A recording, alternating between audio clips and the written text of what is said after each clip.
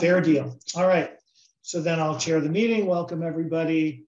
So we're going to open at 5:07 p.m.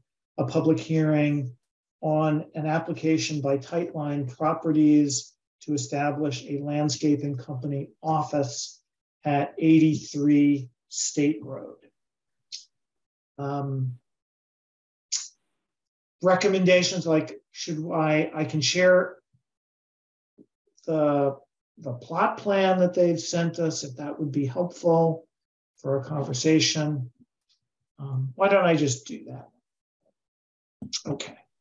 Hopefully everybody can see this plot plan.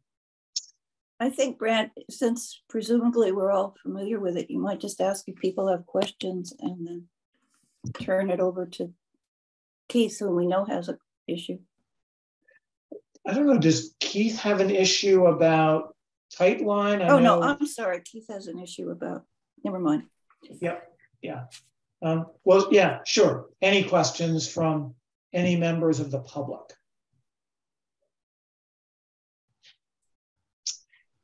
I don't necessarily think there's much in the way of public here. It seems a little early to close the public hearing, however. It does. We can just... maybe we can keep talking. Well, I think we should, I had some, I don't know if I have questions or observations. Any comments from members of the board about this application? Well, I wonder if we have heard from the Board of Health, because the septic looks more complicated than ones we often really? See, and I don't. I have sent requests for feedback to all the applicable boards and committees, and the only one that got back to me was the Whately Historical Society. And I did circulate that letter, but I guess I'll share it on my screen. And I do have the septic plan, but maybe so I haven't lost track, Judy, of your comment about the Board of Health. But maybe since we did get this one bit of feedback, we can just note that for the public record, that the Historical Society would like us to condition any approval of the plan using language that I've highlighted here about discovery of archaeological artifacts and remains. And I've seen, they would be happier if you called them the Historical Commission. Okay, the Historical Commission, the Whately Historical, yes, not the Society, Historical Commission, thank you. It's not uncommon confusion, okay. But. Right. But I did not, what were your thoughts about the septic system, Judy? Well, I don't feel qualified to know, and which is why I think the Board of Health, and this is where having the experts involved is important. So we do typically condition approval of site plans on that the applicant obtain approvals from all appropriate boards and committees, which would excuse me. Yeah. So, I guess my question is that a sufficient conditioning if they fail to obtain a Board of Health approval for their septic system, then they would not meet the conditions of a site plan approval? I think I would feel more comfortable if we made an explicit condition so that the building inspector, so we knew to check for it and the building inspector knew as well. Okay. And so the condition would be along the lines of that they obtain approval from the Board of Health for the proposed septic system. Yes. Okay. I was curious in looking at this plan about it would have been nice if the applicants were here, about that sort of to my eyes at least, my naive eyes looking at plans like this peculiar little bit of encircling, like, you know, this sort of extension of this narrow, it's clearly not a roadway, but, and I don't know if anyone on the board, one thought I had was that because the parcel where the building is to be built, supposedly the whole parcel is 60,276 square feet. The minimum lot size per the table of use, or the dimensional requirements is 60,000 square feet. And I just was idly curious whether the lot has this odd extension, mostly to ensure that it meets the 60,000 minimum lot size, or if there's an actual reason or logic behind having that kind of border surrounding lots 1 and 2 marked on the plan. Might anyone have a perspective on that? Well, that lot creation precedes the applicant's purchase of the lot. It does. And my guess is that's entirely why it's there. But I don't think they can. Oh, I'm not. I was really more curious about if when they acquired this lot, or this lot was laid out this way, knowing about the 60,000 square foot minimum. I'm sure and it's kind of this. I can't see that there'd be any utility for that extra piece of extension of the lot, except to make it work in our dimensional requirements. I'm sure that's the case, and it was probably done when the home company divided the lots up.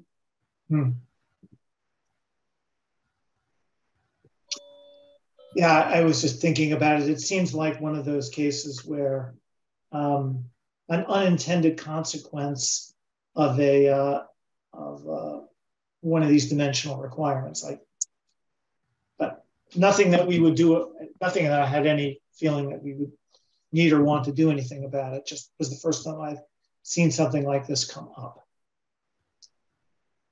My own looking at the applicable bylaws suggested to me, I did not notice anything about this plan that was not consistent with our bylaws. The setbacks look to be correct for a parcel in the commercial district. The minimum lot size is fine. The parking spaces, I think, are fine. I went item by item, and everything looked fine to me. And they did submit a letter from the state about their curb cut, approving their curb cut onto Route 510. So I didn't see anything here of concern. Any other observations or comments about this plan? Could you, they sent something about the lighting, and I apologize. Oh, sure. Let me, very good, Judy. Let me bring that up. Just a supplemental letter on October 13th.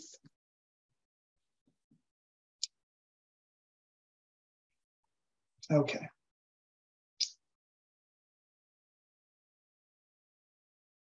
All right, so I conveyed to them that they needed to address signage and lighting and the curb cut.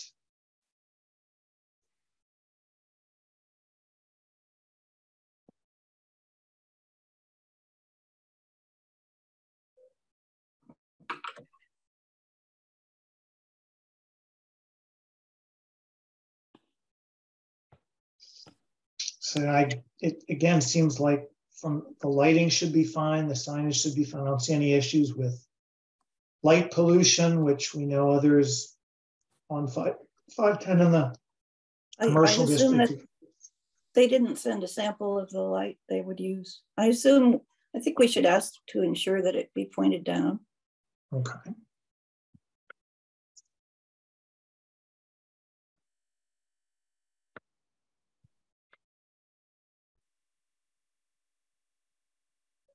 I take it, Sarah, still nobody potentially from this company has appeared? Nobody's waiting. All right. they have full confidence in us to do our job without their input. Well, anything else about this plan that we want to discuss during this part of the public hearing? We have the input from, so far what I've noted is and I'll put up, once I close the public hearing, I'll bring up a Word template and we can work together on the key points of the key conditions for the site plan approval. But I heard about lights pointed down. We had the piece about the historical commission and about the Board of Health. Other than that, this all looks fine. Do you want to see maybe there was one more building plan that I can share? Building layout, in case people want to look at that.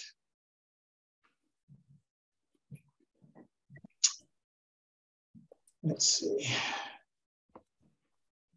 So it looks like a two-story building.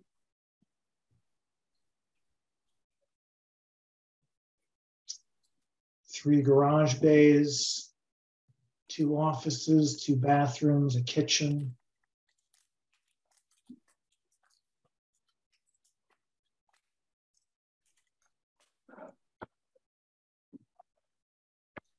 Didn't see anything in the, to the extent we look at these kinds of buildings and make assessments of whether they are in or out of character of the neighborhood, this seems perfectly fine. People know where this is. It's right across from the USI Concrete. And I kind of did the Google Street View and looked around.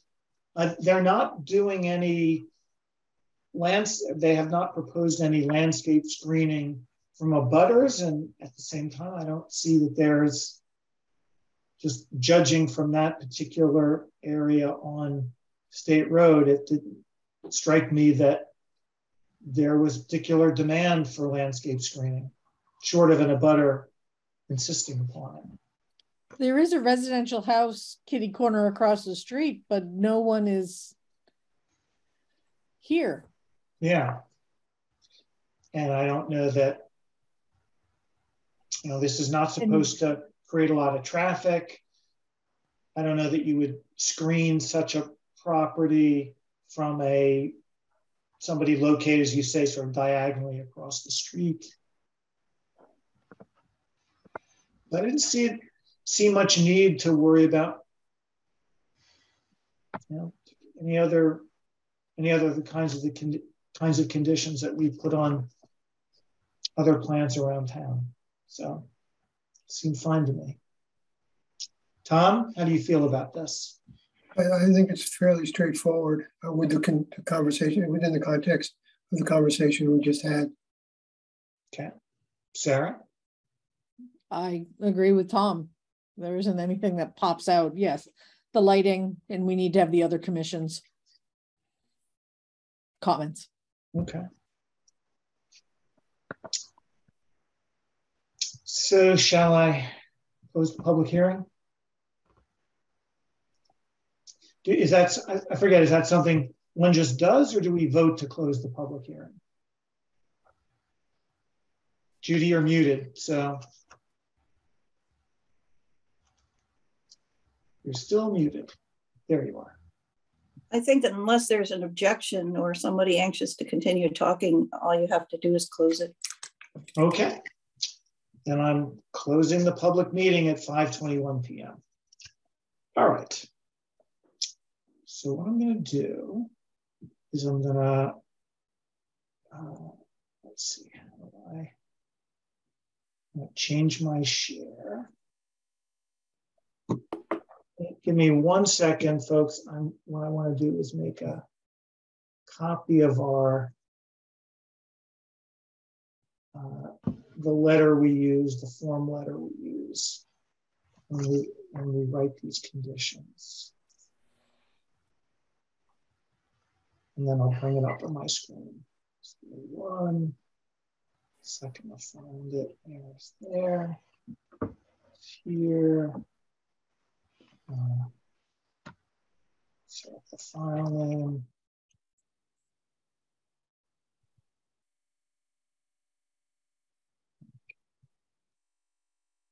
Open Word. And I will new share of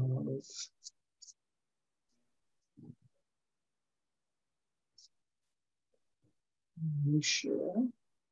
There we go. Good. Okay. So this is going to be type 1 properties. C, we'll get that done. I'll fill in all those other details later. Okay. So we always have the standard must receive approvals from all appropriate boards and committees. We'll add the septic system plan must receive approval from the Whately Board of Health. Is that right, Judy? Yes. Okay.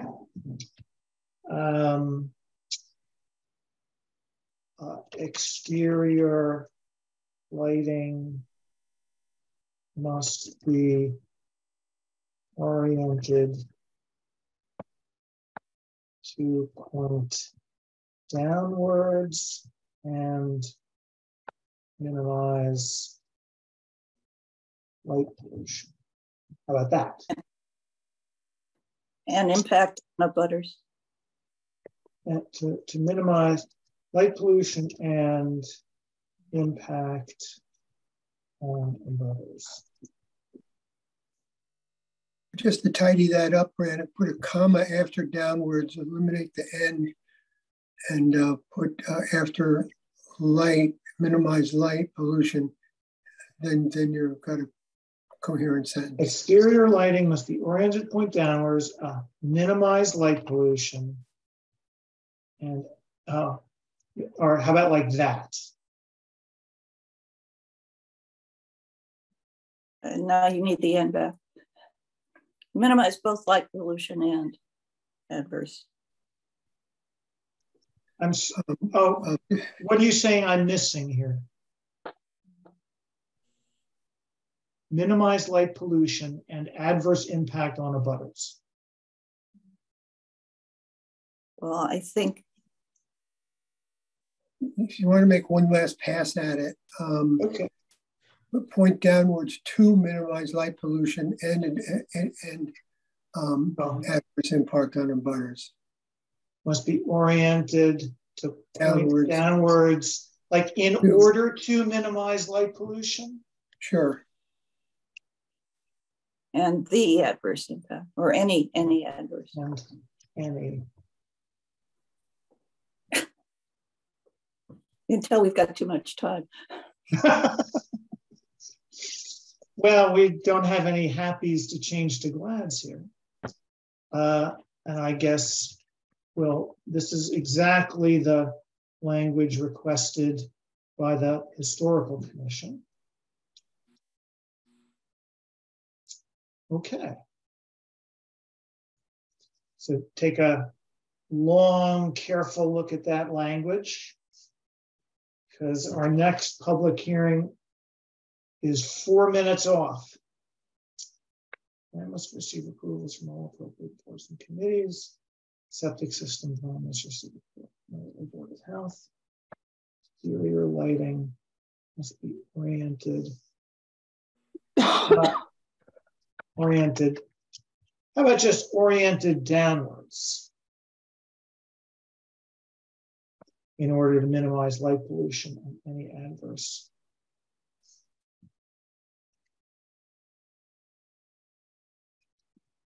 I move we accept the site plan or grant the site plan, accept the site plan subject to these conditions.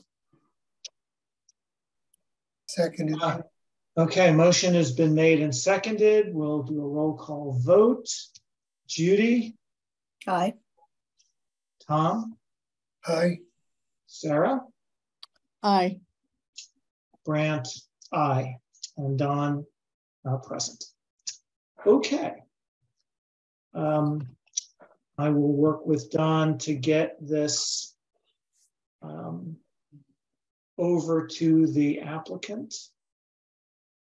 I don't know whether he can sign that or not. You might check with Amy. Yeah, because he wasn't here. So But he is the chair, so you can make an argument that he can reflect the vote or I will have that conversation. I don't know the answer. I will. I always enjoy my visits down to town offices, so I will take this up with them. Very good. So it looks like I see Chris, John Hanmer's iPhone.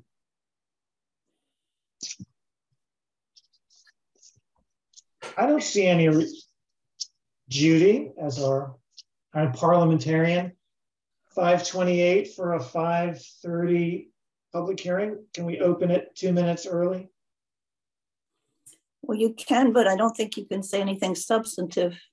I don't think anybody can say anything substantive till 5:30. So it's sort of damned if you do and damned if you don't. Minute and a half, if it makes any difference. All right. Well, we won't. God knows we wouldn't want to say anything substantive for 2 minutes.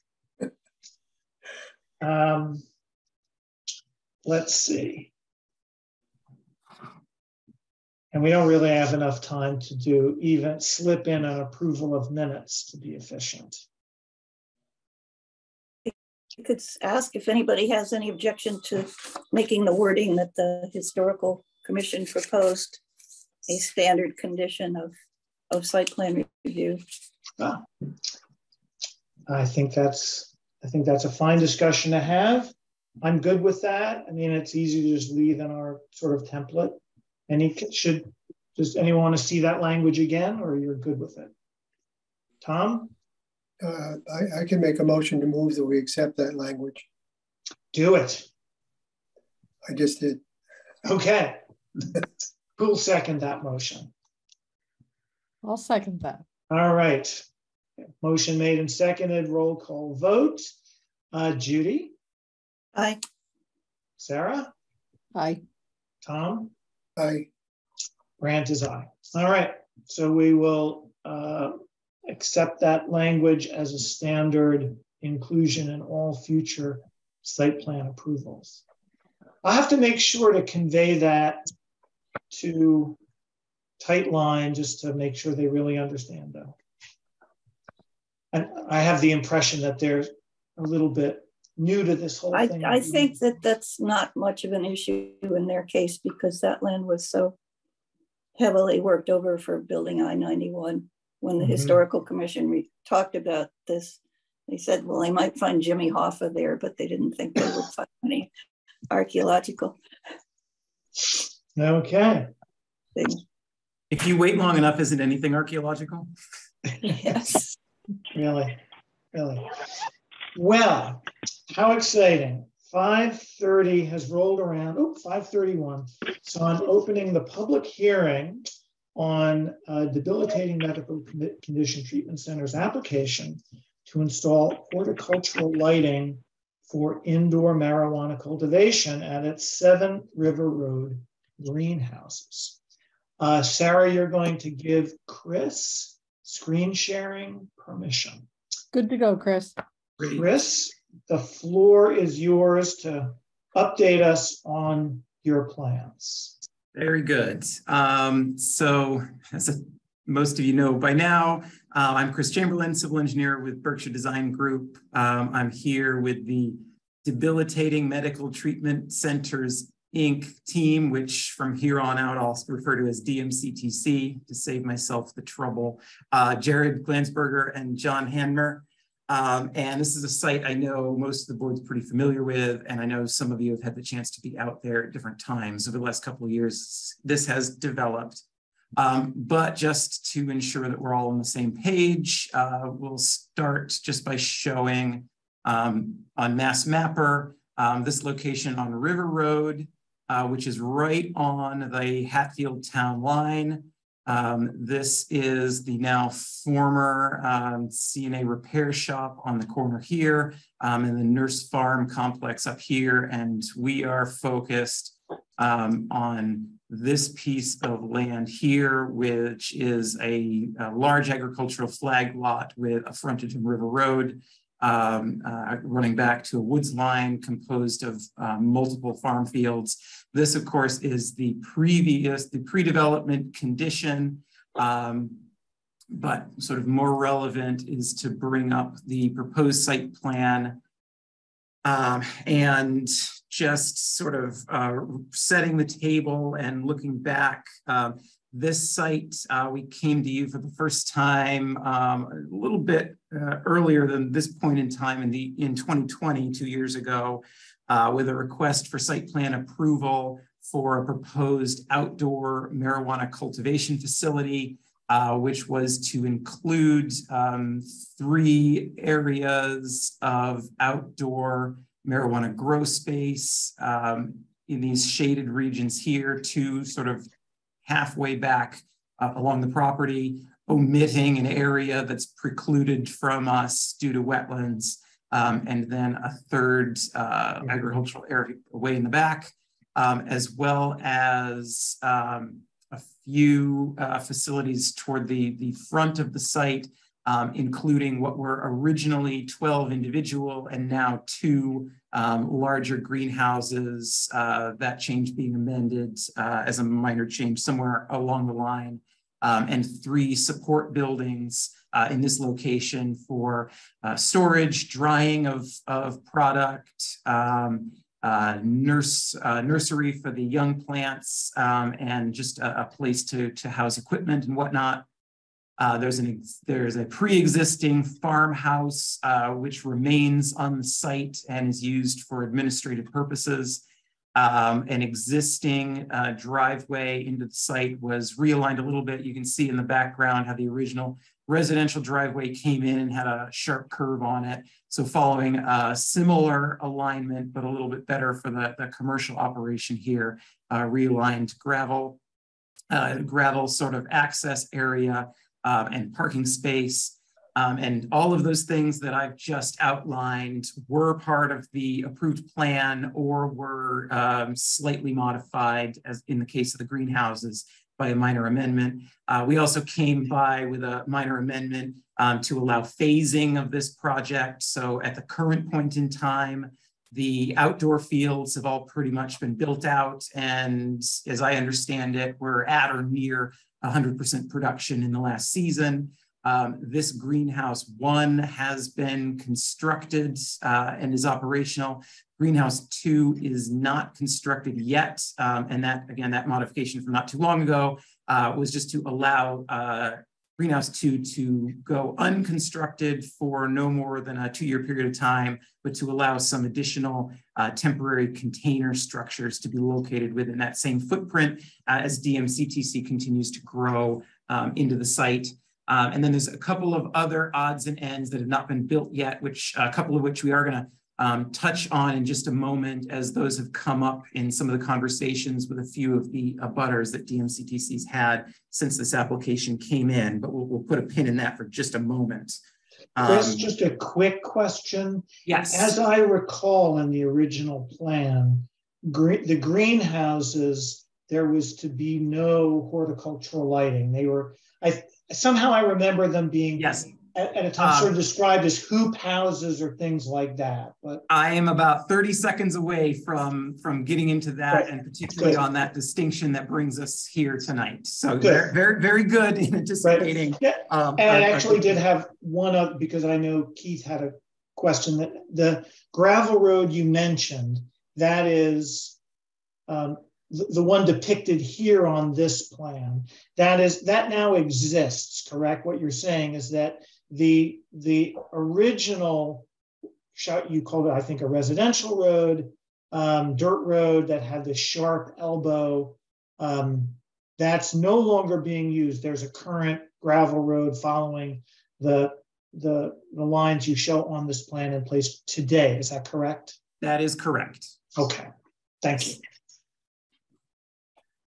Yes, and so the site plan drawings that were submitted are identical to the last versions that you've seen. Now, in some of those amendments, we only submitted certain sheets that were relevant to the changes, but ultimately the last version of each of these sheets that you've seen is what's shown here, because as far as the application was concerned, the only change to the site was going to be the proposal to hang horticultural lighting in these two greenhouses. And so to back up a little bit, when we came to the board in 2020, the land use that we were proposing was outdoor marijuana cultivation. And at that time, the bylaw had some ambiguity over exactly what was, the definition of outdoor cultivation. It didn't explicitly state what that might be. So our proposal, which was ultimately accepted by the board, was to defer to the State Cannabis Control Commission definition for outdoor, which is essentially the growing of marijuana without the use of supplemental light. So essentially only using sunlight to grow the mature plants, with the one exception that there is an allowance for light to be used for the baby plants is the word that I'd use to allow propagation. But the actual growing of the mature plants was entirely by sunlight. So that's yes, in the nursery, Chris, right? Correct. Okay. Yes, exactly. And so subsequently, and perhaps because of this project, the zoning bylaw was updated to be very explicit as to what constitutes indoor versus outdoor marijuana cultivation. And so that bylaw now reads, I think I cited this in the narrative, so I might as well just read it directly. The growing of marijuana inside any greenhouse or any other fully enclosed structure and any subsequent drying of marijuana in such a facility.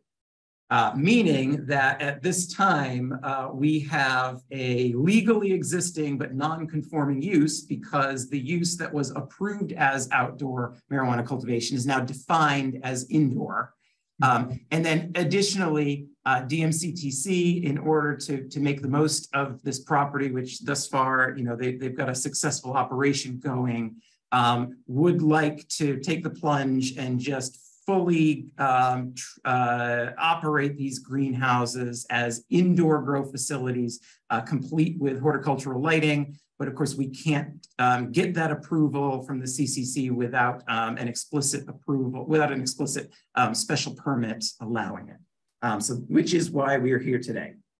And so then through Chris, did you mean special permit or site plan? Well, I'm sorry. So this is site plan review, which is then required for the special permit that will be going for with ZBA next week.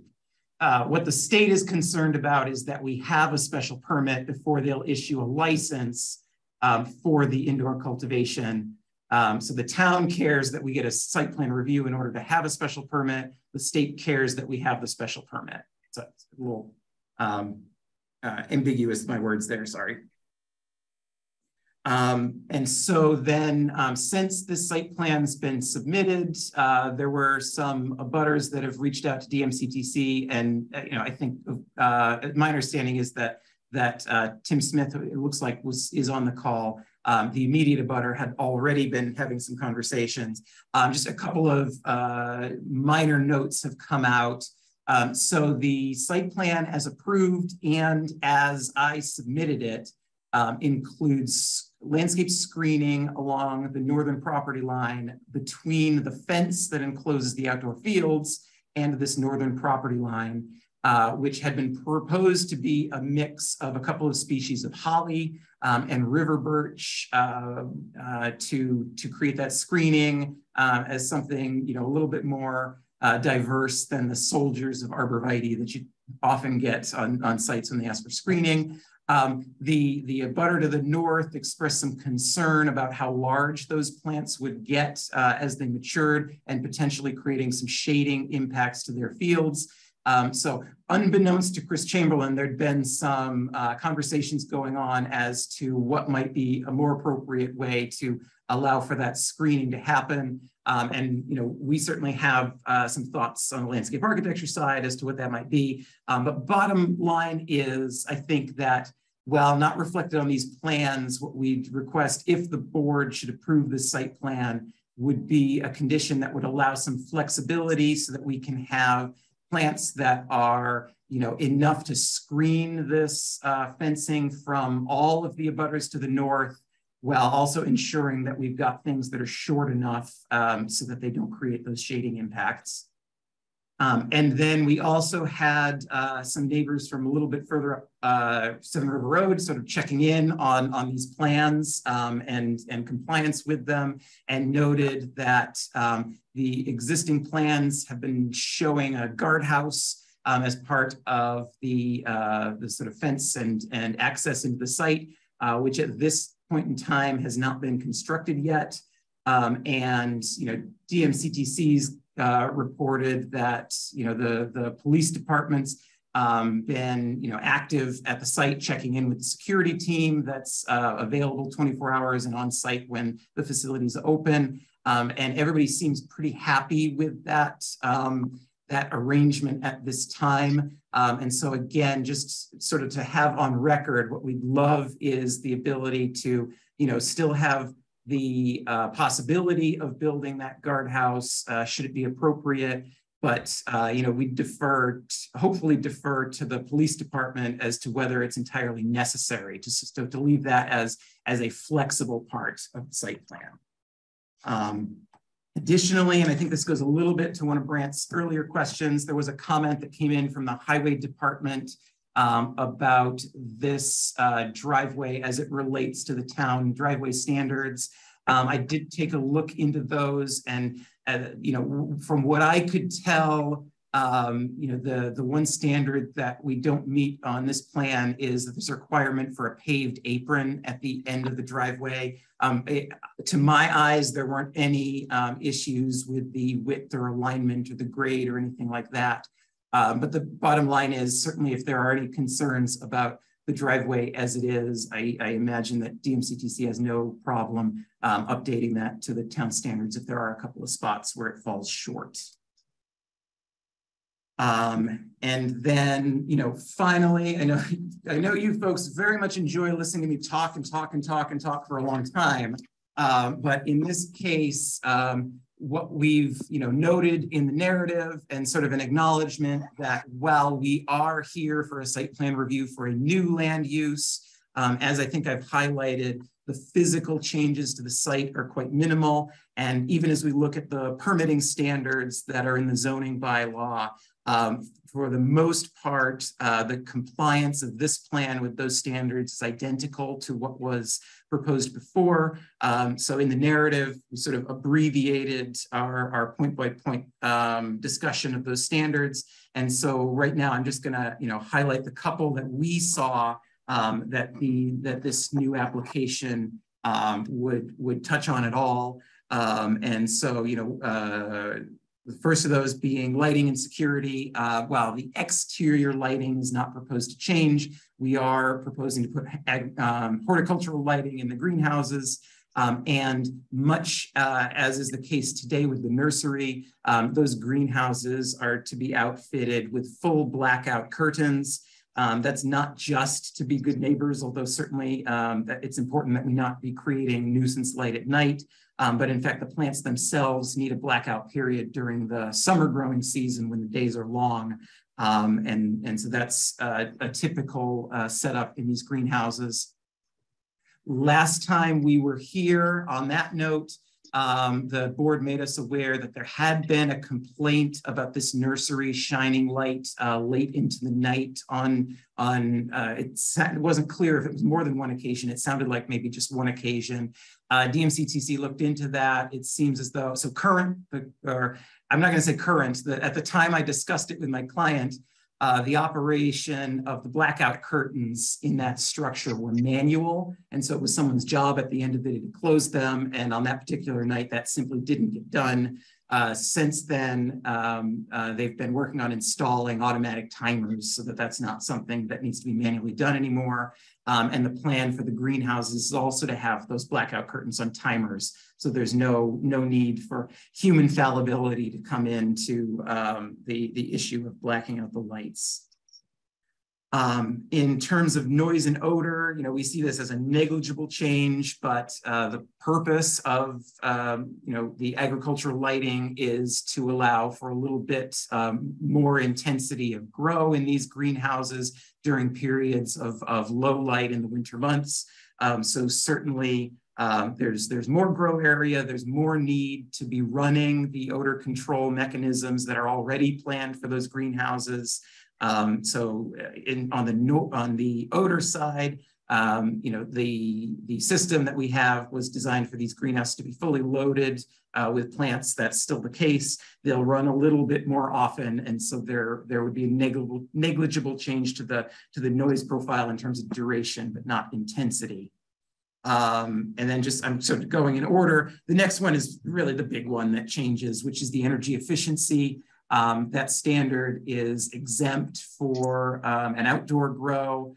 So in this case, tried to explain the energy approach for these greenhouses, and the standard is a little open-ended. So as any engineer does, try to look for an objective measurement there. And so what we looked at was, the Cannabis Control Commission obviously has a ton of energy requirements and submissions and things that need to be addressed. And ultimately, the big standard that these indoor grows are held to is really around the lighting and the density of power is how they factor it into that lighting. Essentially, how much power are you using to light these greenhouses? Divided by the square feet of plants to create a density of power usage. So per square foot of plant, how much power are you using?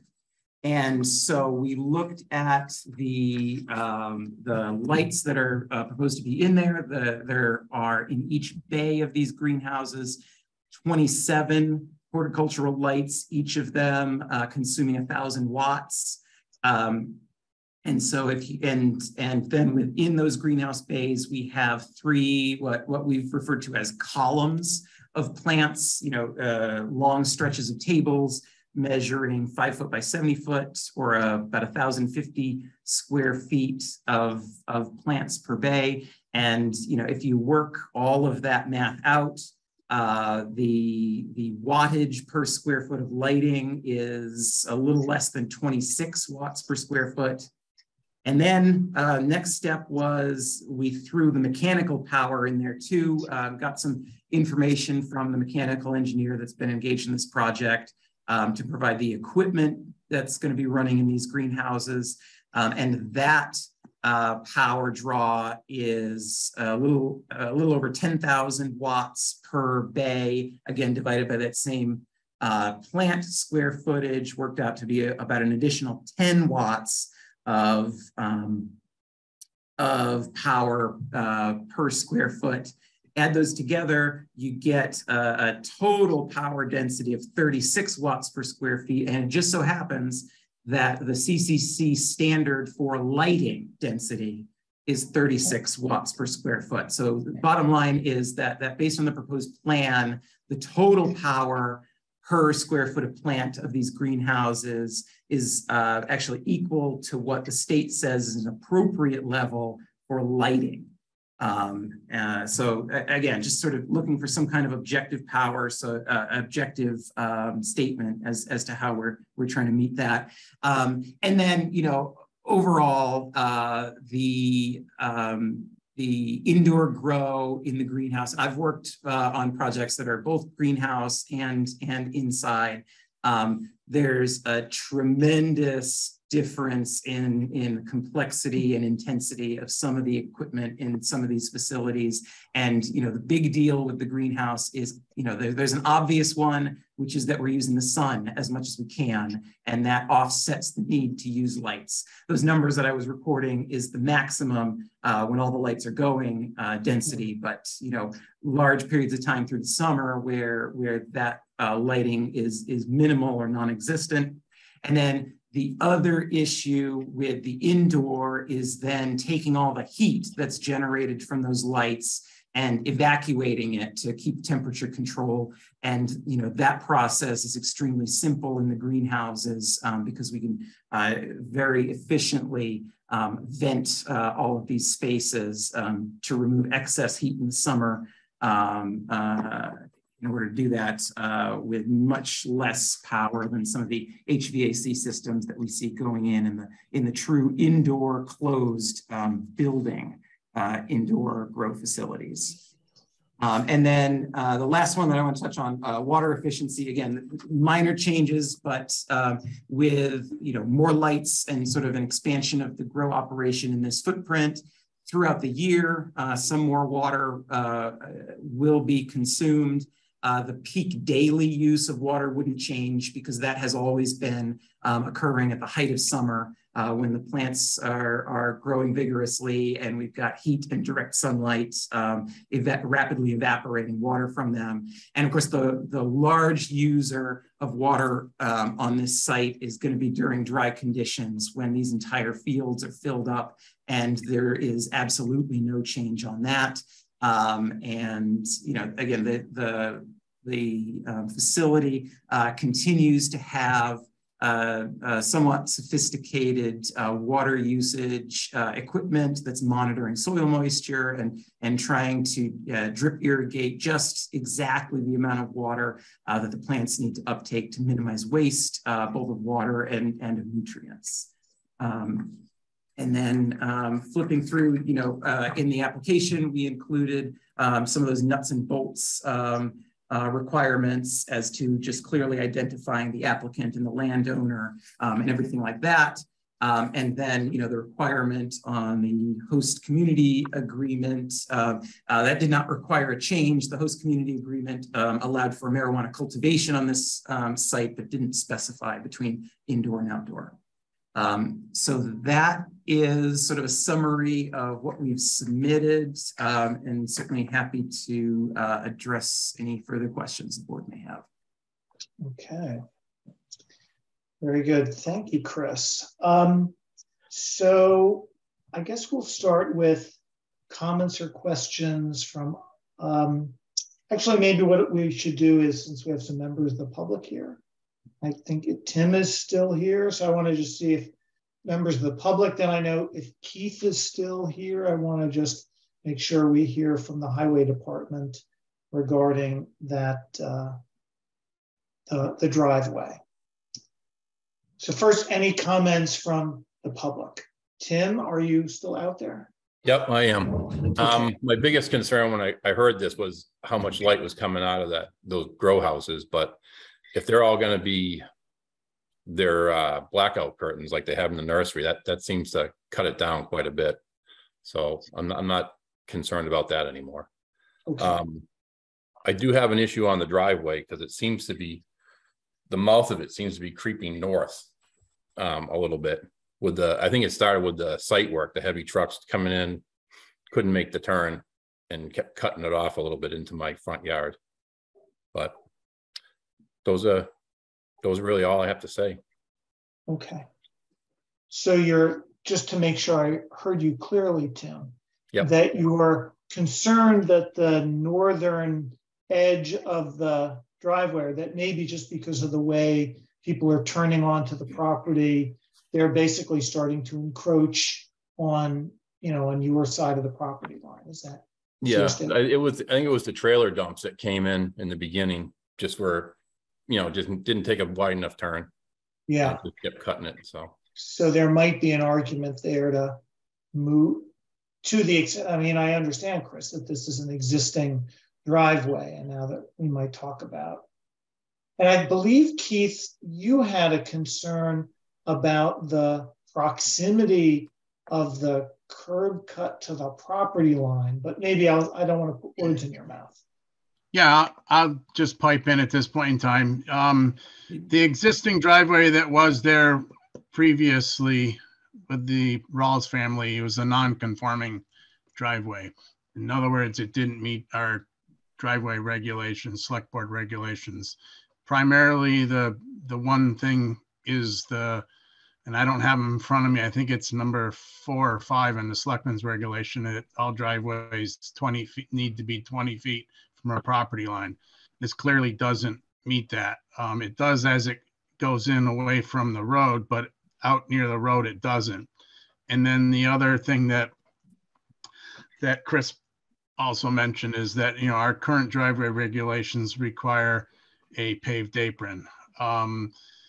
Especially you get heavy trucks and a lot of vehicles like that would be going in and out of this are turning in and out when we only have a gravel driveway with no apron. What ends up happening is the edge of the town pavement starts to break away and it starts to work its way into the travel, towards the travel lane. So that's why we require that. It's very common. Same thing if you were to put a driveway on a state highway, they require it. Other towns, it's almost standard practice to have to put a paved apron on it.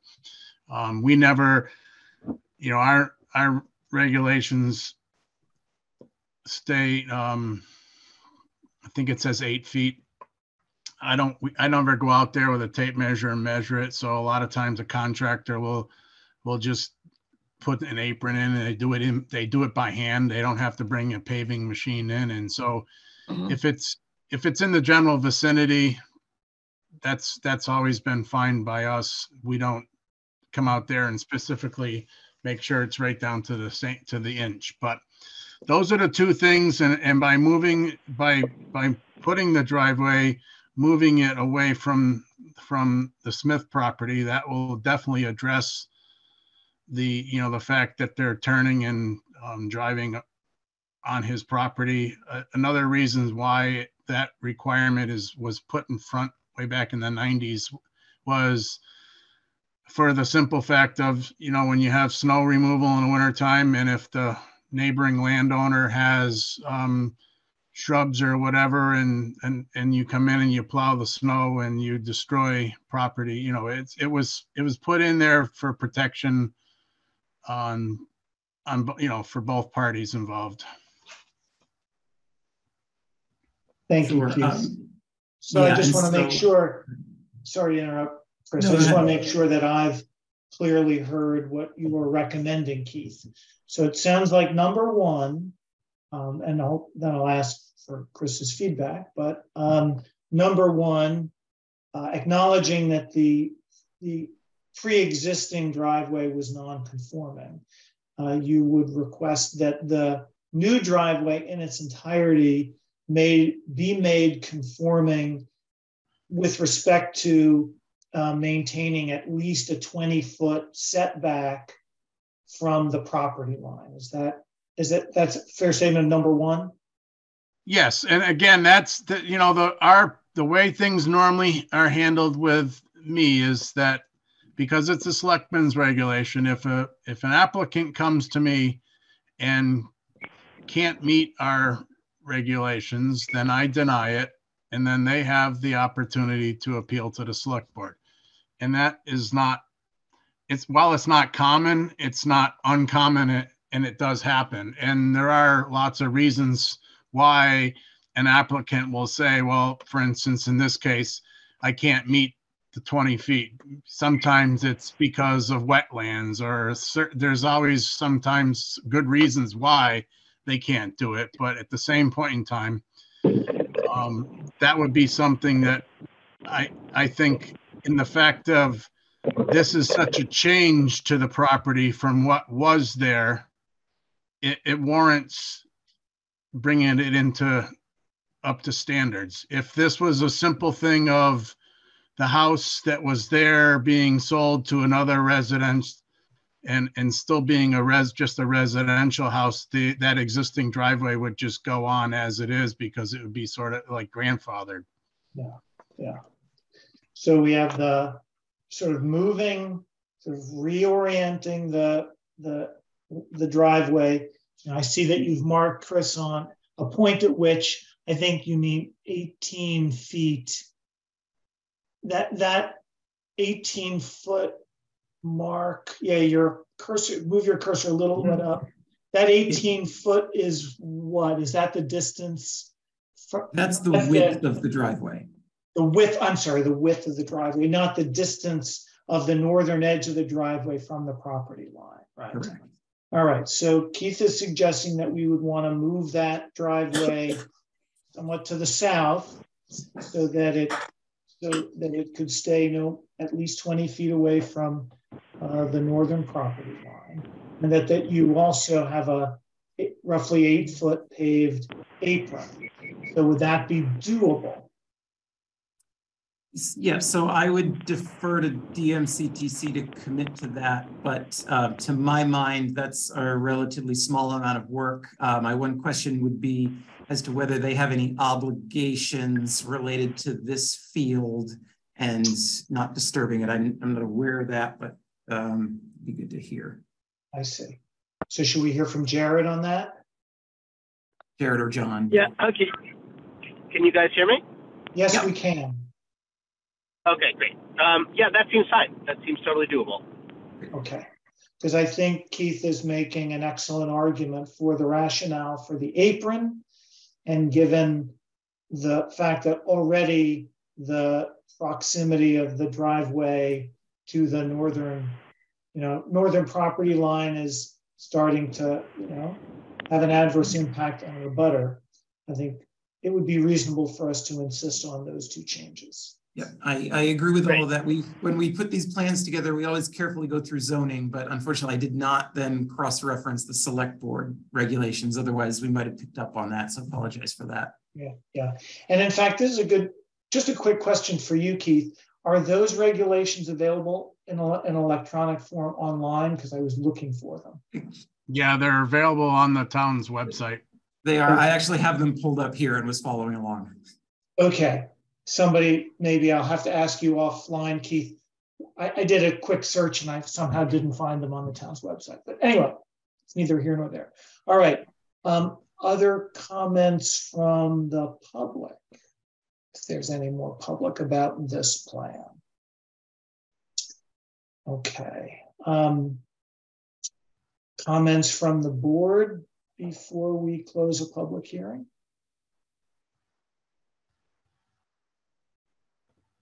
Sarah. Want to make sure I'm unmuted. Part of our reasoning for the electrical or the energy usage was sort of promoting or pushing for alternative sources. So there is no proposal for alternative energy sources looking down the long-term road of minimizing usage. Right, and that's the primary, yes. I didn't highlight this, which was on the original plan, is there's an existing small, it's admittedly small, there's an existing solar array that's intended to stay. I think there's potential from a solar access standpoint on the existing house. There's still, sort of structural questions there. And I think at this point, DMCTC doesn't have a lot of clarity on the exact long-term use of the house and whether there could be any conflicts there. And other than that, we do have land. Even this land in here has both wetland impacts as well as currently is agricultural land. And other locations nearby where that use is going to be is all really farmable land or wetlands. So the ability to cite anything significant is limited. Yeah. Again, with the priority being, and I think this is noted in the bylaw too, related to solar, that that land that can be farmed, it's desirable to see that to continue to have plants grown on it as opposed to solar. But it also suggests dual use solar. Sure, that's fair. Could you? Presumably, you can't put solar arrays on the top of your greenhouses. Correct. Yeah, and in fact, even indoor grows that are in buildings, which certainly do have roofs and do put solar panels on, it's not even close to what they would get by just letting the sun shine through the roof.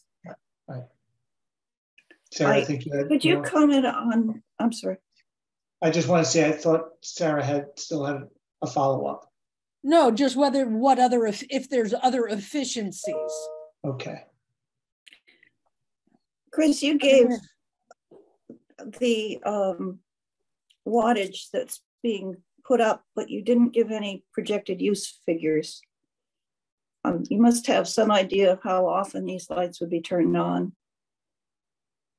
Yeah, I think that goes a little bit to operations. So I'm hoping that John can give us some information on that. And to some extent, I'm struggling as the dirt engineer to try to talk about the electricity a little bit. The dirt engineer. So it's going to depend on the time of year, but essentially the plants need 18 hours of light a day when they're vegging.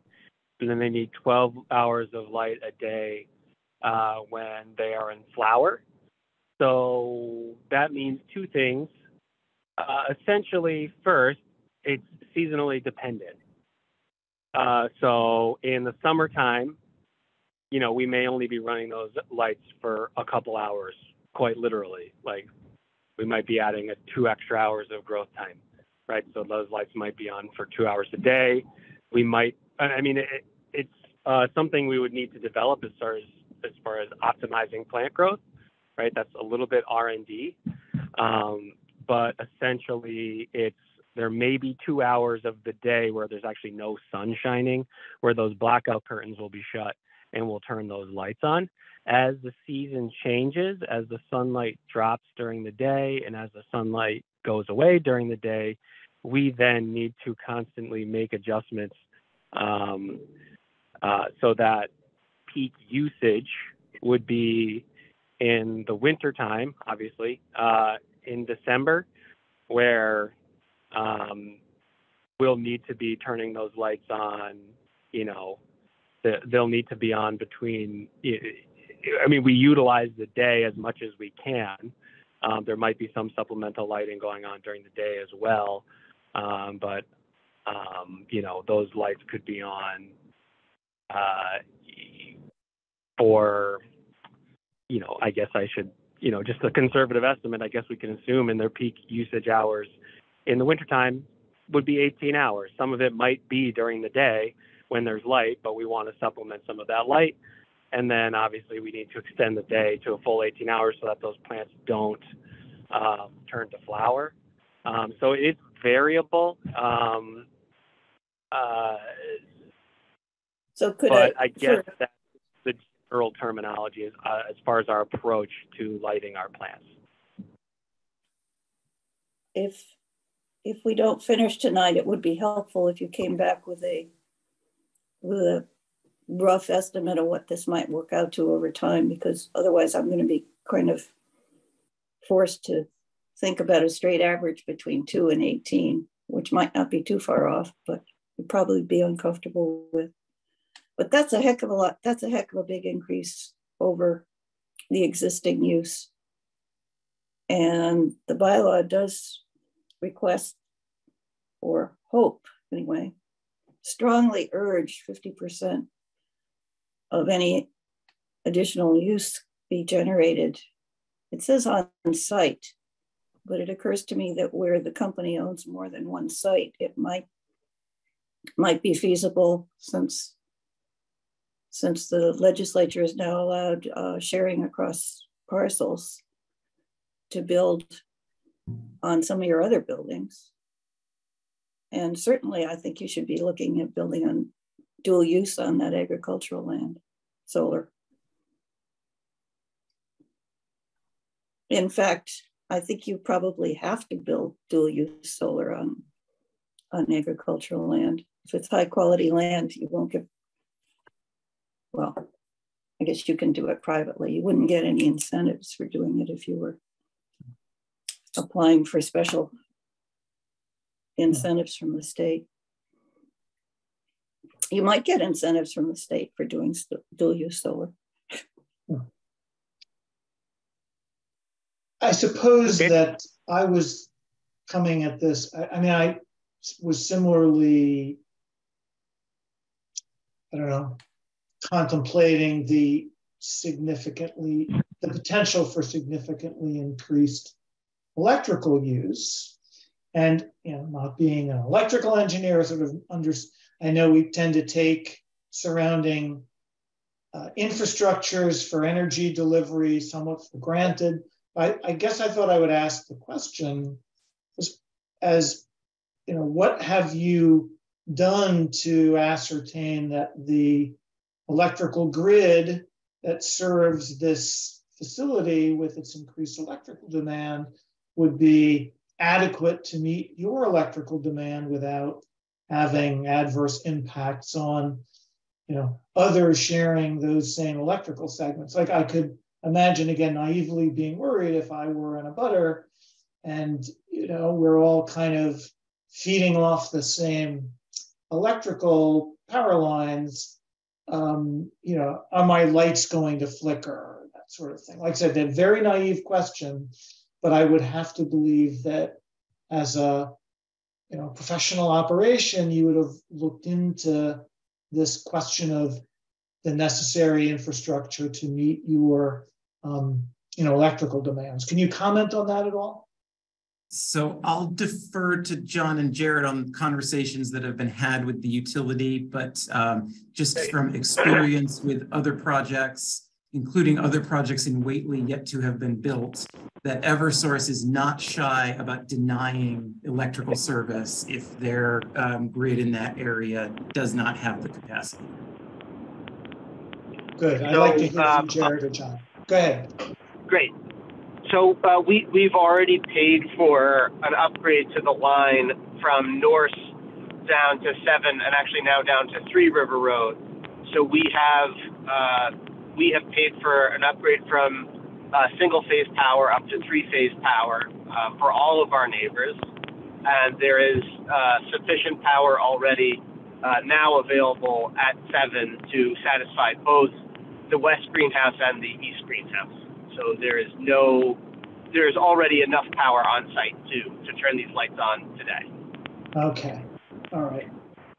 And it's so, actually, please say a little bit more about the nature of these upgrades and how that's benefited the neighbors, as you said, Jared. Well, I mean, so it's just a difference in the nature of single phase versus 3-phase power. So 3-phase power is a more stable form of power. So we use that, for instance, for our freezer containers, where we need to make sure that there's no, there's no real vicissitudes in the power that's available to them, because it's a constant draw to maintain the same temperature. And so because of our location and the distance from Norse, where it used to terminate, we had to pay to have that 3-phase wire brought down to first to 7 and now to 3. Okay. And so all of the power has been upgraded along the way. I can't. I mean, unless somebody was using an outdoor freezer, which I suppose people could, they probably would not have noticed. Okay. Other than that, this power is now available all along the way down. I see. So really, this now, because you needed this service put in place, you've created an opportunity really all the way from your property up to 116 for anyone who might need access to this kind of power to have it without having to pay the additional cost of running it. Yeah, I wouldn't Exactly right. overstate. Yeah. The three-phase did come to Nurse. It did come to not Nurse. as if we ran Sure. the lines all the way Right. up to 116. Okay, very good. Thank you. It's good to hear. I just would want to make sure that, again, if I were a homeowner nearby, that I wouldn't expect to have a, cost impact or a usage impact as a result of this new high demand usage nearby. And it sounds like I should sleep soundly at night on this particular issue. Okay. And you can put a refrigerator in your bedroom, I suppose. Okay. And an electric blanket. Okay. Yeah. So, all right. Very good. I'll just come back to just check back one last time in with Tim, since you seem to be our one member of the public. Before I close the public hearing, anything new that has crossed your mind before we wrap up this part of the discussion? No, everything is the same as I reported last time. The odor it's there 1 minute and then it's gone. It's not overpowering as I thought it would be. Okay. So everything is going good. And as I recall, Chris, your ventilation strategy in the greenhouses right now is, again, greenhouse 1 is the only one there, is that airflow is from north to south. Is that correct? Exiting from the south, away from the abutter? Having not been the one who built the greenhouses and is not in them every day, I hesitate to answer, although I do believe that's correct. I'm sure John would know the answer off the top of his head. So I missed the last part. What am I answering now? John, I was just asking. It's east to west. It's east to west, and it's it cuts out into our field. Oh, I see. That would make sense given the orientation of the plants within the greenhouses. Yeah, I'm now very glad I didn't try to answer that question. All right. Well, you're just a dirt engineer, Chris. You're not an air engineer. Very good. Okay. Well, that's the appropriate orientation to minimize impact on the abutter. Okay. I want to confirm. So this was just prior plan. This was cropping just during the warmer months of the year. Now you'll be having crops and harvest 12 months out of the year? Yeah, the idea is to be able to cultivate year round. So there will be a higher probability of odor in the winter now. So I would answer that with yes, but exclusively from those portions of the site where the airflow can be controlled and is being filtered with the carbon filtration. Right. Right. I think that's a good point. And I think this was addressed previously. So our intent was to try to grow during the winter months previously. Or just to grow year round, but for extract grade, not for flower. And so, we would have plants growing in there previously, without the indoor application as a quote unquote outdoor grow. So there would still have been, assuming hopefully that this is approved, but there would still have been plants in the greenhouse year round. It's just that the quality of the plants would be far inferior over the winter than in the summer months. Thank you. Okay. So this is a question for Judy. I thought I heard a hint in an earlier comment suggesting that we might not be able to just close the hearing and go forward with conditional approval. I want to see if you're thinking that, and if so, why? Meaning that we would have to continue the public hearing versus close the public hearing.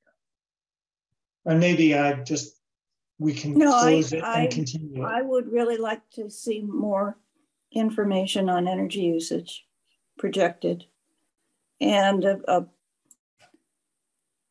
an improved plan to try and offset to generate more of that on site or within DM somewhere, some method for saving or tying in with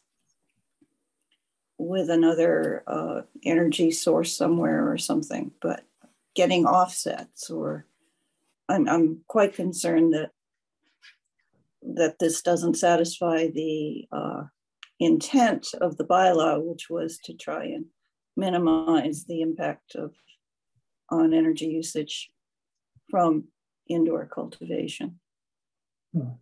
And I think also we should be very careful that we don't want additional information from them, from DMCTC, before we close the hearing. And could I just ask, I can't see participants. Is there anybody here for the subdivision regulation hearing? I would assume not.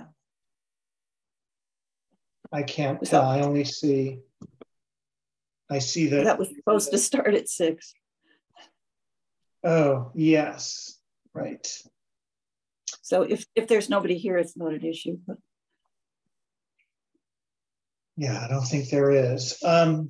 Chris, I was surprised at your comment that you needed to have a site plan review before a special permit, because we've always thought of it the other way around.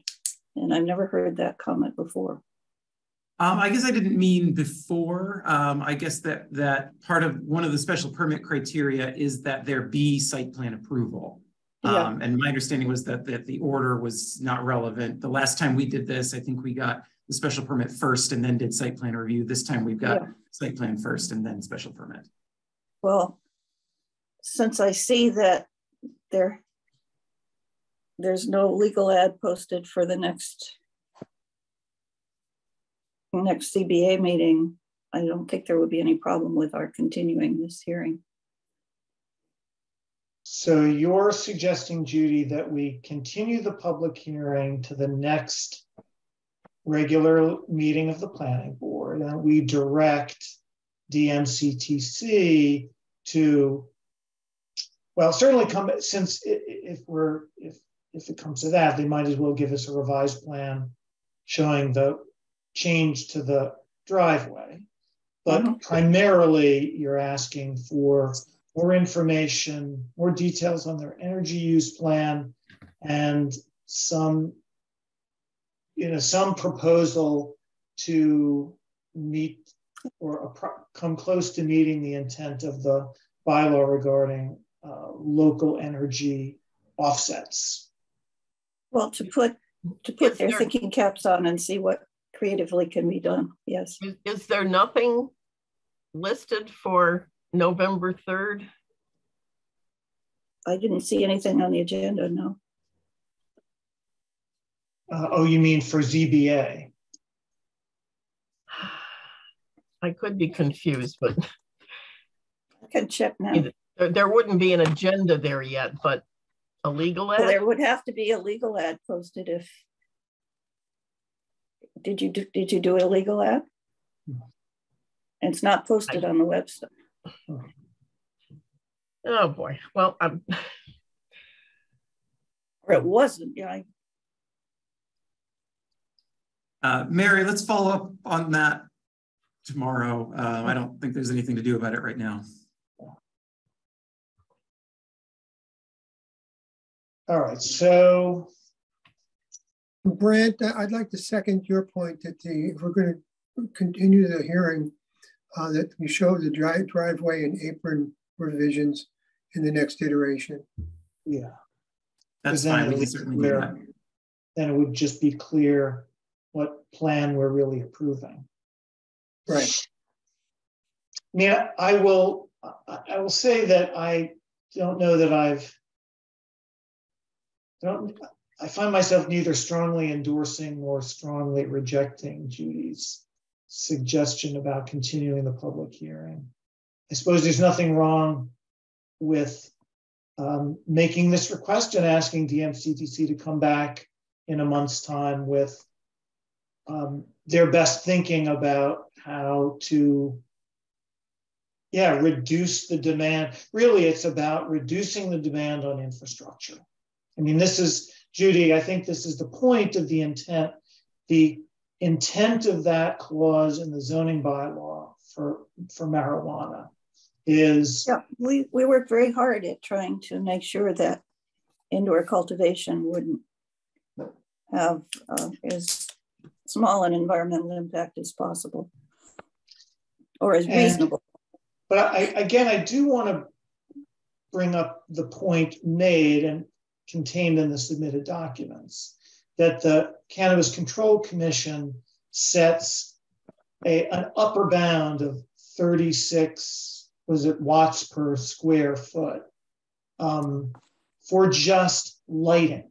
So the state, in regulating energy usage of just lighting, has set an upper limit of 36 watts. Their proposal and their analysis suggests that lighting plus mechanical and everything else is 36, meaning that they're already, their overall energy demands are well below what the state requires.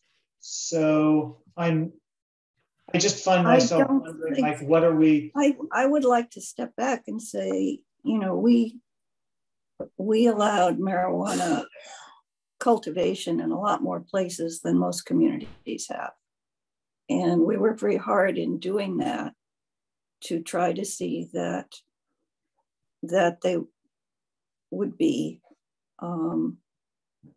not overly impactful on the community or the environment. And I think there's sort of a trade-off between those two. It's the same thing, I think. So the state standards are the state standards. I'm not sure what criteria they used in developing them. I know that they were concerned about energy usage. I don't know how concerned. And I'm not quite sure what that means to us. Mm-hmm. Just if I could chip in for a second. I'm sorry, was that Chris? Oh, sorry. Yeah, just that. I just want to make sure that we remember too that these are greenhouses, and that standard is for indoor structures that don't make use of the sun. And so, as I think John was pointing out, that for much of the growing year, you know, the use of those lights is really minimal. And so the way that we've approached being efficient with energy is really baked into the structures themselves. By having transparent roofs, we were able to harvest the energy of the sun. And so, yes, that's the upper limit that we would use. The 26 watts per square foot of light is the upper limit of what we may use. But as a functional use of energy, we've already baked in a very energy efficient approach to this, where we're not in an industrial park using heavy HVAC systems to cool the growing space. We're using polycarbonate and translucency. I'm very well aware of that, Derek, and you gave exactly the same arguments when it was exterior cultivation.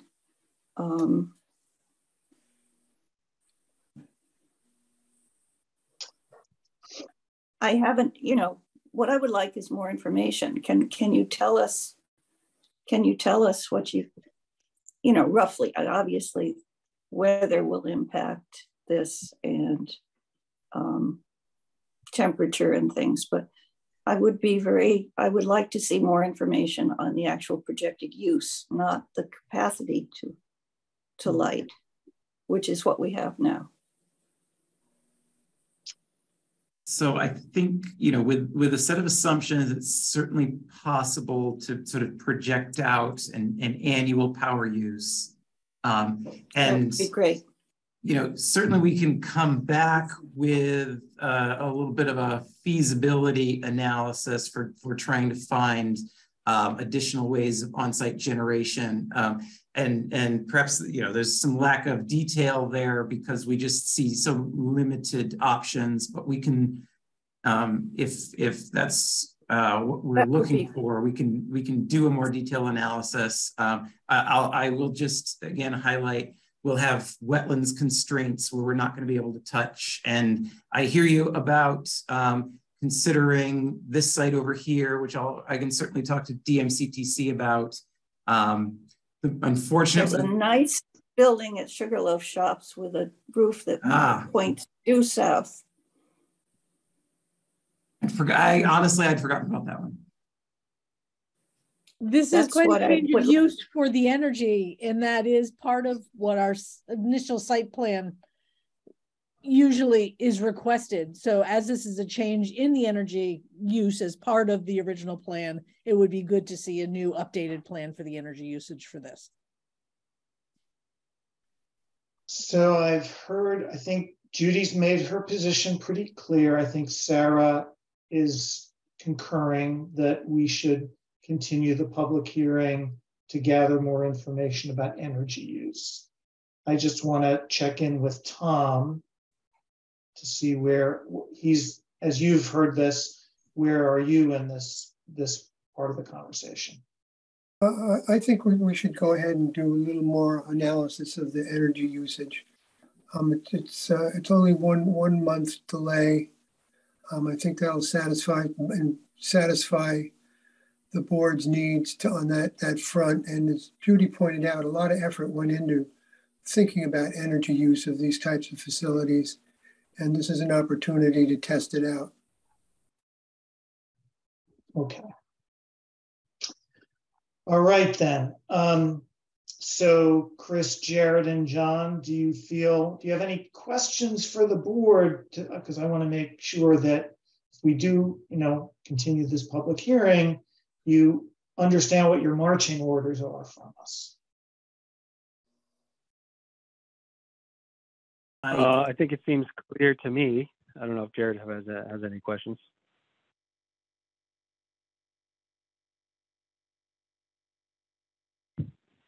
Okay, that was a pregnant enough pause. Chris, as our leading dirt engineer. I think so. I'm certainly clear on what the questions are. My wheels are spinning on exactly how to attack the answers. But okay. Your earlier summary was very good, Chris. Okay, very good. And I think what we're saying is that a plan, an energy efficiency or offset plan that involves other properties of DMCTCs within Whately would be acceptable. Is that a fair statement, Judy? Since you mentioned Sugarloaf. Sure, or other approaches even. Be creative. This is. Okay. So now technicality, Judy, what is the procedure for continuing the public hearing? We are requesting more information, so we have to announce a time. Okay. You have to continue to a set time. All right. So, and this is something that we vote on, or? No, I think you have a consensus. Okay. So I'm just looking at our next regularly scheduled planning board meeting is Tuesday, the 29th of November, which is fine with me.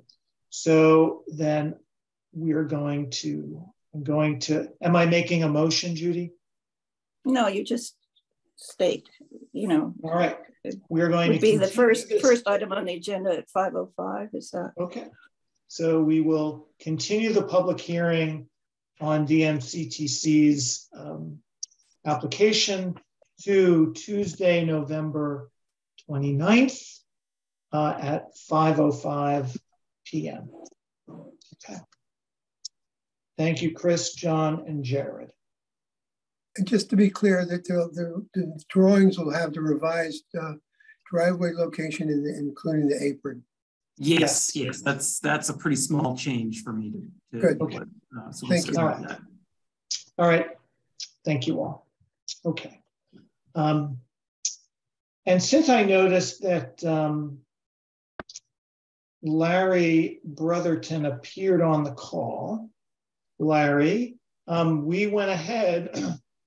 The hearing on your application was scheduled at 5:05 this evening. We went ahead and did it. There was no we did it all before you joined. So I will email you separately with the draft. Well, I think since you're on, I should at least show you the draft of what we. You should tell him we approve the plan, is what you should do. Okay. Well, yes, thank you, Judy. We approved your plan and we put a couple of conditions on the approval, which I'll share with you by email, but it had to do with making sure that you obtain approval from the Board of Health on your septic system design, number one. Number two, that your exterior lighting is oriented. Now, of course, I can't quickly pull up just give me 1 second to get the wording right. Go ahead, Judy. We have asked the Board of Health for approval. It needs to come, but Larry doesn't have to get it. In other words, Larry doesn't have to submit it to the planning board. Yeah. Well, no, he doesn't have to go ask the Board of Health to do something. We've already done that. We have a condition that says exterior lighting must be oriented downwards in order to minimize light pollution and any adverse impact on abutters. Because that's been a concern on other commercial properties in town. And actually, I'll just share so you can see what we drafted. This will end up being an attachment to our signed site plan approval. We received feedback from the Whately Historical Commission about the, perhaps unlikely discovery of archaeological artifacts or remains, but we added a condition at the Historical Commission's request that any work involving excavation should stop if these kinds of artifacts are discovered. So these are the key conditions that are going to appear in your site plan approval. You have any questions for us, Larry? As of right now, I do not have any questions. Thank you for the approval. And I'm sorry I was late.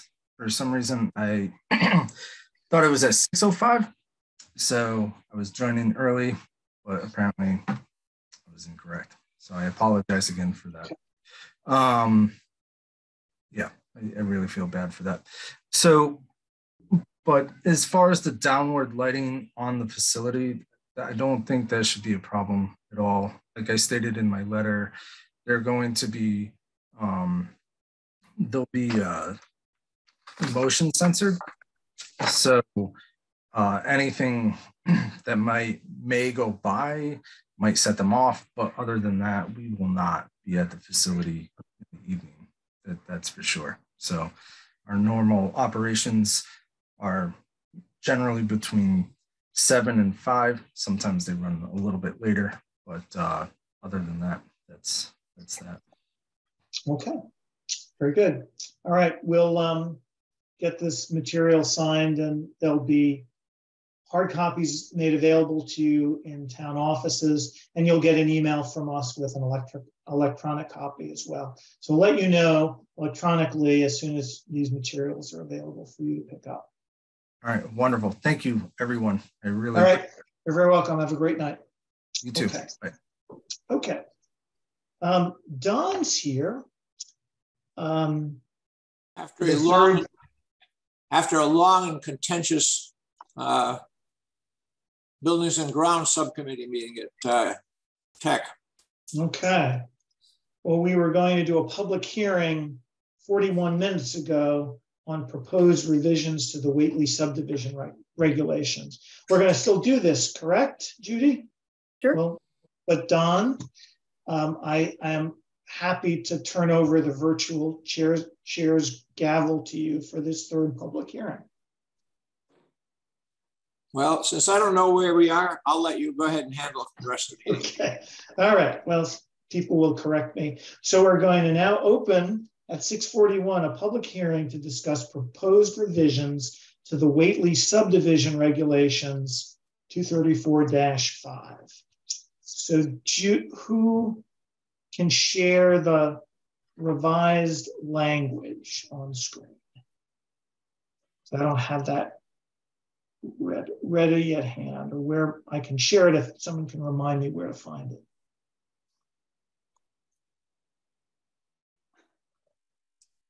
I don't have it. It's one of the files that got wiped out. Oh, really? Okay. Do you remember what folder you put it in? I put it in bylaws and regs, but I didn't see it there.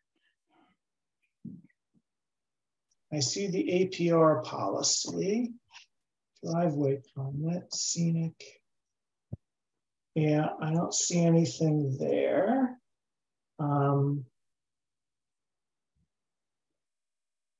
Let's see if it it's didn't make it online either. So I mean, in the wait, there's a okay. I think I found it. It's. Let me see if this is what you're.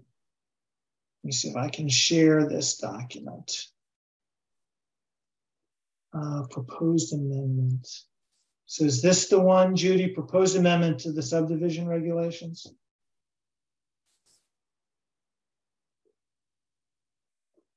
That look familiar to you? Yeah, I can't see the whole thing. I can just see. Let me see if I can put it into. Oh, I see. Yeah. That's not good. No, that's the first draft, not the second one. Shoot. Uh-oh. Let's see. I suggest we continue this hearing as well. Just give me 1 second. Just give me one. We won't need to re-advertise. Hold on. Oh, we won't have to re-advertise. Well, let me just check one thing before we see bylaw revisions. Actually, if you've got the agricultural policy,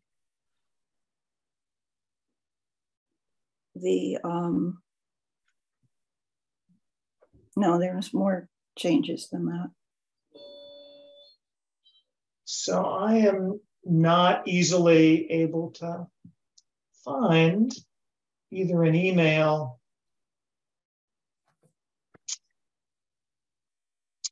or so this is, I'm not able to find a current draft of the subdivision regulations.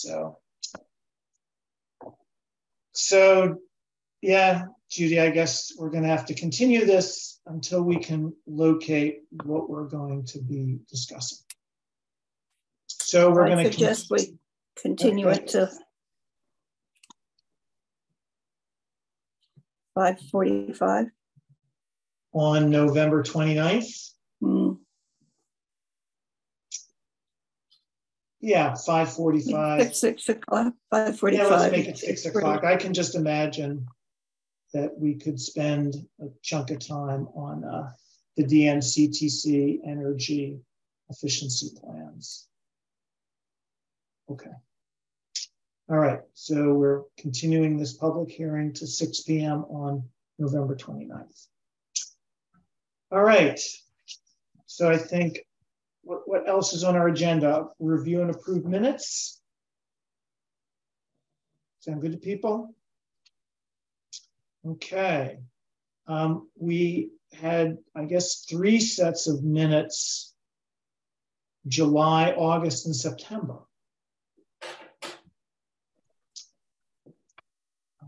Just looking. In July, both Judy and I reviewed it and provided some de minimis feedback with kudos to Mary. Any other comments on July, or do I hear a motion to approve July's minutes as amended? Motion to approve. Second, I see Sarah seconding. Roll call vote. Tom? Aye. Sarah? Yes. Judy? Aye. Don? Aye. And Brandt is aye. Unanimous. Okay. That's July. With thanks, Mary. Yeah, that was. And then August 30th. And that was, so again, I reviewed that. Judy, you reviewed the August and September. I didn't think I could review that because I wasn't there. Oh, that's right. Yeah. Yeah. So, but I do have a question. Go for it. At the very end, there's a reference to Hannah, a comment that Hannah made about asking the planning board about a CPC deadline. Oh, you know what? That's it's not a CPC, it's CPTC. And I'm going to correct that in the minutes. That's the Citizens Planning Citizens. Thank you, because I couldn't think of a CPC deadline that had anything to do with the planning board. In fact, I may not. Do you remember the CPTC stand for Citizens Planning Training Council? Collaborative. Training Collaborative. Training Collaborative. All right, very good. So I've corrected that in the draft minutes in OneDrive, Mary, that has my initials in the file. Okay. Okay, very good. So do I hear a motion to approve the minutes of the August meeting as amended and corrected? Sarah gets the motion. Who gets the second? I'll second. Oh, Don is seconding. Very good. All right, roll call vote. Sarah? Yes. Tom? Aye. Judy? Abstain. Abstain. Don? Aye. Brandt is aye. Motion approved, 4 with an abstention. We move on to the September minutes, which I guess both Judy and I reviewed, made a couple of minor corrections. Comments? Anything else? Do I hear a motion to approve the September minutes? So moved. Second? Don, you weren't there. Second. Oh, you weren't there. Yeah. You weren't. Doesn't So, you know, I've been told that you don't have to be at a meeting to approve the minutes. No, that's true. All you have to do is agree with it. Okay. All right, so Don's going to get the motion. Sarah's going to get the second. Roll call vote. Don? Aye. Sarah? Yes. Tom? Aye. Judy? Aye. Brandt is aye. All right, unanimous. Thank you, Mary. Really, really nice work, Mary. Thank you. Any other business items that we just couldn't anticipate? Are we going to get a copy of the select board letter to Jim Hawkins? Has that been produced yet? You know, I have asked for that, and but no one ever sent it to me, so I'll ask again. So this is the select board letter to Hawkins. This is about the Monahan property and the anonymous complaint. I received that. It wasn't, I read that. It wasn't via this, because I have seen that. Well, do tell how you got your hands on it. I'm now, oh, maybe it was my neighbor. I attended the select board meeting where they discussed it, finalized it, and agreed they were going to send it. But I never, and I requested that we would get a copy, but no one ever sent us a copy. So I'll do that. Was a little disappointed that the board didn't remember some of the things of how we're constrained by our role as just planning and not actually being able to make the by or enforce our bylaws. So we really can only comment. We can't and make conditions. There's really nothing we can do other than make conditions. Yeah. And I've been thinking about your comments about that, Sarah, and I had been planning on having a phone call with the building inspector, but then this whole thing came up on 71 Chestnut Plain Road, which the vibes I'm getting in my conversations with people at town hall is that it's still very contentious, and there may not be a lot of, well, there's some differing points of view between the town and the building inspector about what can or should be done in that condition. And it seemed like not a good moment for me to be having a conversation in general about enforcement. So it's still on my mind. Judy, did you have a question or comment? No, but I wouldn't do anything without looking at the special permit. And it's the ZBA who issues the special permit, and I don't know if there was a site plan review or not. Right, and that's for 71 Chestnut Plain, right? Yeah. Yeah. And I do know that and maybe Grant doesn't, that the neighbor who is objecting is the son-in-law of the man who sold the property to the current, and the business or property to the current owner, and he also had plastic business. Okay, so I don't know if that has any relevance or not, but intriguing. But the permit was probably issued to Paul Florio, not to the current people. So there's one last unanticipated piece of business I just wanted to bring up, which is this our norms and processes for getting invoices paid. So now this most recently was the third instance where an invoice from the Greenfield recorder was, of course, mailed, physical copy mailed to town offices. I think Amy LaValle, as the administrative assistant, collected it, dropped the hard copy off in the planning board's mailbox in town offices, and sort of assumed that something would be done about it.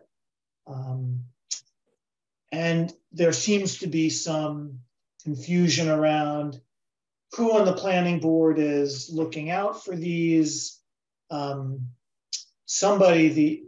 Brian Domina said that somebody on the planning board needs to be identified as, I think, instructing or giving approval to the town accountant about which of these, are these invoices correct and should be paid and so forth. So I just wanted to put that out there, like, town offices is dropping these things off in our box and expecting us to do something about it. And so far, it doesn't seem that we are. So how do we fix this? I just said something. Mary? I just wanted to say that since I got hired, I was told at the time that these invoices were supposed to go to the town clerk. And I've been thinking all along that that's where they were going. But they're going to, I checked what on the actual invoice, and they're sending it to the planning board on the first line, and then the 4 Sandy Lane address, and then care of the town clerk. So I can see why that might be landing in the planning board basket. Is it necessary to include the planning board in the address? I mean, I could easily have the recorder just drop it off the address and have it all go to the town clerk or to Amy LaValle, without involving that. It'd be really easy for them to see whose bill it is, because each of the invoices comes with a copy of the ad, which has, the ad is either for a planning board meeting or a zoning board meeting. My understanding of what's going on is that these are planning board expenses that need to be paid out of the planning board budget. And somebody on the planning board somebody who's identified as authorized. So one of the five of us, or you, well, I don't know. I suppose Mary, I don't know whether Mary is considered for this purpose, could be authorized to approve these expenses. So that I'm a little unclear on, but I don't think we can simply say, oh, just take the planning board's name off the bills and send them to the town clerk and the town clerk will just pay them. The idea is that they have to come to the planning board.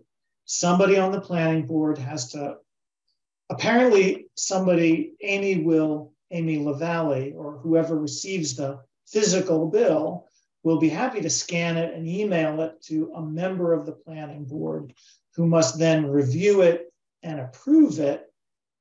And then I think the town accountant, I'm sorry, I have to look at the email again. Somebody has to provide a wet signature. Yeah. I think once the expense is approved. So there's this process, right?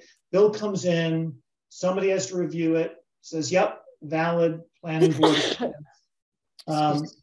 Then somebody, presumably other than one of us citizens on the board, will prepare the whatever documents are needed at town offices to pay the bill. I think, Brent, there are two things going on here. One, there's a phenomenon in organizations when the administrative load for the administrative staff starts to pile up and the hours in the day grow short. They get pushed down into the organization, looking for other people to do that work. I get a sense there's a little bit of that going on. The other point is, if we're going to go that route, and if Mary is in fact in processing these to the recorder, to wherever these documents are going, can't she be queried by the clerk when they come in, the town clerk when they come in, and say, yes, that was a planning board expense, and authorize the clerk to go forward with it, as opposed to this creating a new layer of paperwork down at the planning board level, which is largely a volunteer board. I think the town requires a signature from somebody, and it can be Mary. I know from my experience with the CPC that somebody on the planning board or authorized by the planning board accepts this. That can be done. Mary can look at the document and say, yes, we acquired this expense, and electronically sign off on it and give it to the clerk electronically. So it can't be signed electronically, apparently. It requires a wet signature. Does the town have access to like DocuSign? What can I tell you? Can Mary sign it? And can you scan documents, Mary? I don't have the capability at home anymore. I can run them to, if I need to do that, I go down to Staples. It's just down the road in Amherst, and it's not a big deal. But as far as timing, I can't do it from the house. Right. I can do all this. So what it means is periodically checking the planning board mailbox at town office. I would actually like them to scan them, but so we can do that. So we can request that these invoices on receipt are scanned and emailed, say, for the record of the planning board email, and then I can make sure that gets over to you, Sarah, for review and approval. Yeah, and I can verify. And then you can, because I think, Mary, you're at a rather of a distance from town offices compared to Sarah, actually get to town offices and physically sign something. That is true. I don't have any reason to be in Whately except when I used to come in for meetings. Okay. So now it is out of the way. I mean, if there's another way to do it, that would work for me, but. Well, it sounds like Sarah's, I think we've come to Mary executes the process to start with it. She's the one who knows what actually happened. So Sarah's going to have to get Mary sign off to say, did we do this? Well, I already, this is getting when I get the proof so that I can check it for errors, it comes with an invoice. Sometimes that invoice changes if there's a correction to the proof, but ultimately I have an electronic version of the bill itself, which is the body of the email, and there's an attachment of the ad that goes with it. I can certainly send that to Sarah. And I also have been emailing the applicants once I know the amount that's due for their ad to tell them how much they owe, what it's for, the fact that they have to pay it before we can open the hearing, that sort of thing. And we forgot that today, by the way. I've been sending that, copying Amy Schrader on that also. And then when Amy gets the payment, she lets me know, but that lets her know to expect a payment, and she keeps an eye out for it. And she lets me know when it's been paid by email. That's. If you just copy me on all those, and then I'll know what I can legitimately sign and make sure they get paid onto the warrant. Okay. So copy Sarah on those two things, the bill with the ad proof attached and the note to the applicant and to Amy saying, this goes with that, the amounts match, it's fine. Okay. Yeah, and then I'll know if there's any revision, so I should know if I need to sign an updated, if the bill will be coming in a little different. Is there other mail just sitting there? I periodically, every week or every other week, just drop in at town offices and look for things in the planning boards and mailbox. We should all make an effort when we're there to look. Yeah. So what I propose to do on this action is follow up separately by email with Sarah, Mary, and the appropriate staff at town offices, so we can clarify amongst ourselves the kind of workflow of handling these invoices, so that someone like Amy LaValle knows about the expectation to scan and email the invoices to say Sarah, et cetera, and so forth. So I'll take that all up offline by email, and then we'll have a solved problem. Very good. Thank you, Sarah. No problem. It's extending what I do in real life. All right. Well, if there's no other business, then somebody could make a motion to adjourn. So move. Anyone seconding that? Tom is seconded. All right. Roll call vote. Sarah? Yep. Tom? Aye. Judy? Aye. Don? Aye. I'm going to abstain just because. All right. We are adjourned. Have a great night, and we will see you all again on that last Tuesday of November. On November 6th. Night, everybody.